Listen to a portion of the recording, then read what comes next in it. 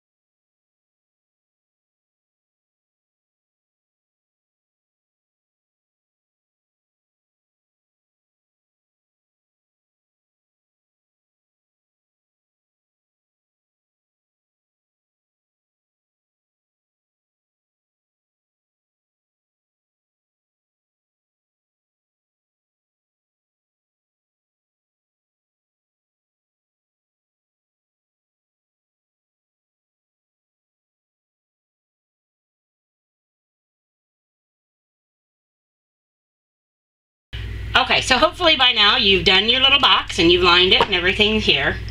This is a 1.5 pound batch that with its water weight will fill this perfectly. Now, the scent we're going to work on today is Snow Angels. This is a beautiful scent. It is buttercream frosting with a hint of peppermint. It's a Yankee dupe. It is medium to light. It's not a hardcore heavy peppermint fragrance, so don't be afraid of it. It does, however, discolor to a dark brown. Hence the reason we're going to do a flat rate box instead of the tall stand-up loaf mold you guys usually see me do with testing batches. Because we know this is going to go dark brown, I'm going to leave a portion of it unscented for the top. Snow Angels. Gotta look like snow, right? So I want the top to be white with some pretty blue swirled through it. So the base will be fully fragranced and it'll be dark brown, but the top will be white with a pretty blue hint of accent in it and covered in diamond dust sparkles for the snow effect. So this way I can get a truly full soaping bar that's gonna have lots of that pretty effect instead of just a little tip at the top, okay? So, in the beginning of the video, you should have seen the recipe flash. Again, I'm doing a high olive oil whenever I test fragrances, just so I don't have to worry about them moving too fast on me. I've never soaped this before, so we will see. Okay.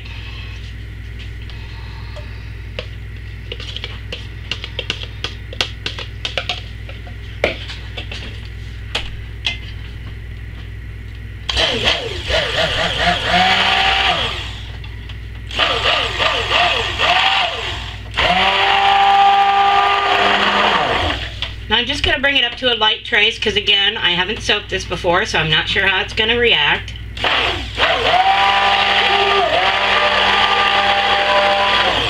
It should soak just fine. It doesn't have any heavy florals or anything in it, and generally those are the ones that go kind of crazy on you. Okay. Now, before I add my fragrance, we're going to separate. I want mostly a white top, okay, with a little bit of blue accent. So I don't need a lot of that one. And then the rest is going to be the fragrance. So I'm going to do my colors before I even bothered with that. Paper towel. Okay, I've got titanium and water mixed up in my little bottle. That's for my white. And then I've got the beautiful neon blue. It's my favorite blue on Nature's Gardens blends. A little bit of blue. There we go. And we're going to give those a quick stir. Do your light colors first to your dark. A little bit more titanium in that. I wanted a brighter white.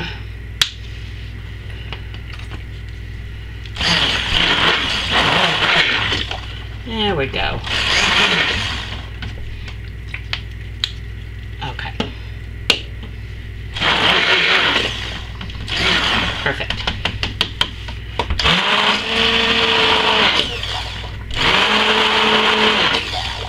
Okay. And now over to my blue.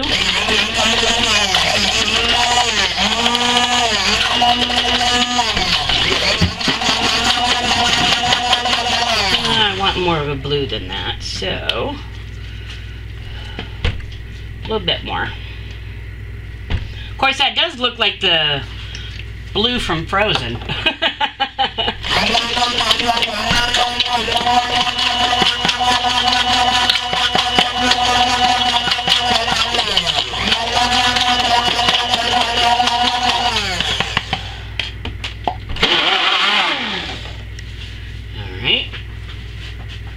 And because it's so low, I'm just going to give it a little hand stir as well. Sometimes you can't get it when it's not a lot with a stick blender.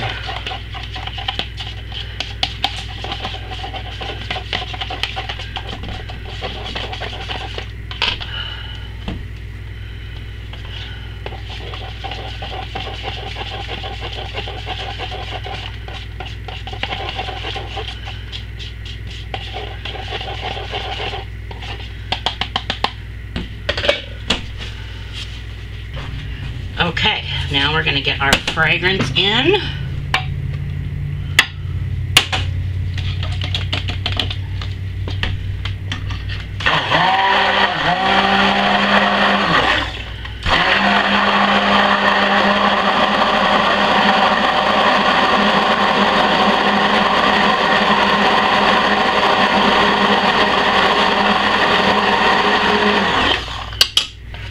There we go.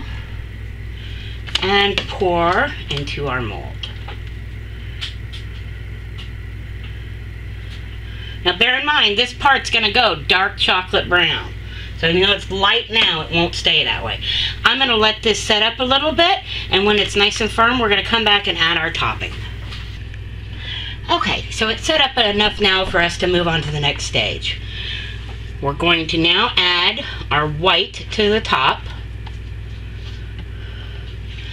And if you pour over a spatula or a spoon, it'll keep it from pushing too far down into your base, so it doesn't discolor in there. Of course, unless you want it to. There we go. So I'm just going to pour all that out. Scrape that off.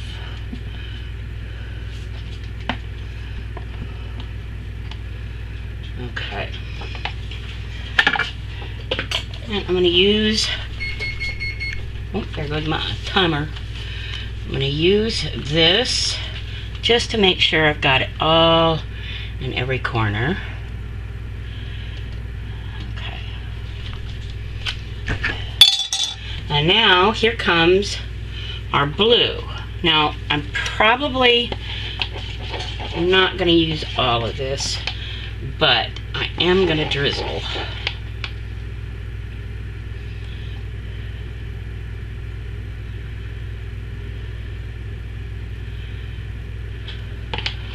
Now I know it doesn't look like much now, but bear with me.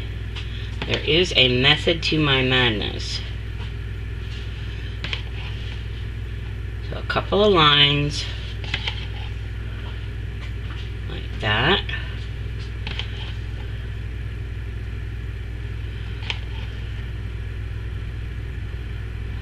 Okay, set that aside. And here comes a stick or the back of a knife or anything of that nature. And this is where we're going to start, just through the top. Don't puncture too far below. And just drag it through. And you start seeing some pretty little designs come through. Okay. Now we're going to go down through that, up through that, down through that, up through that, down through that, and up through that. There we go. Now we're going to add our glitter.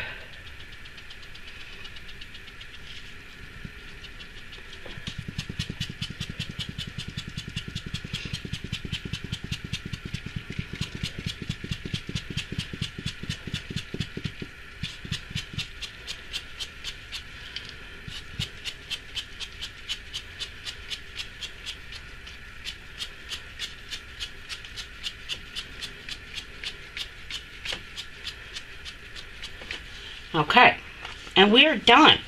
Now, I personally like to gel my soaps, so I'm going to pop this into an oven for about half an hour at 175. Turn the oven off and just leave it in for a few hours after that.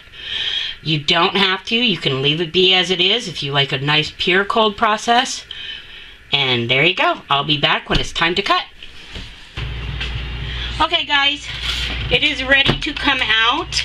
Now bear in mind, again, the bottom of this is going to go brown, like dark chocolate brown. So right now it doesn't look like such, but it will.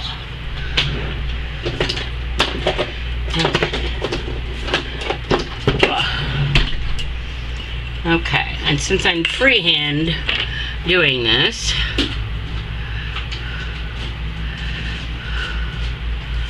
la la. What do we got? 5 across. So that is my halfway mark.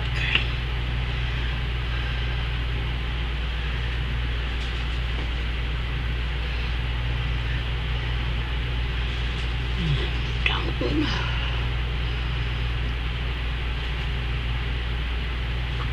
Oh. Been a long time since I freehand to cut a soap. How about you, Donna? Yeah, about that long. Alright, I'm going to do 2.5 inches up. Let's see, we've got 8, 2, 4. So if I do 2.5, 2.5.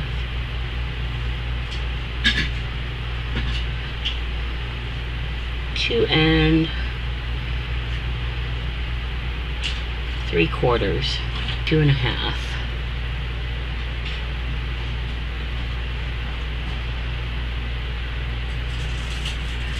Mark that.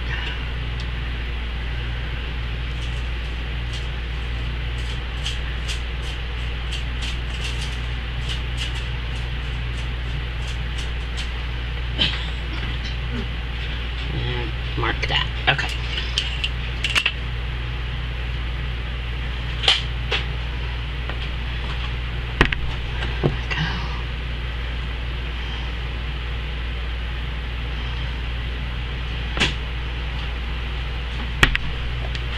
Okay. So I got 6 bars out of that. Nice full size. Again, that's gonna go dark brown. Okay, and then your snowy top, and I'll clean all that up. Let me see how much it's gonna weigh out.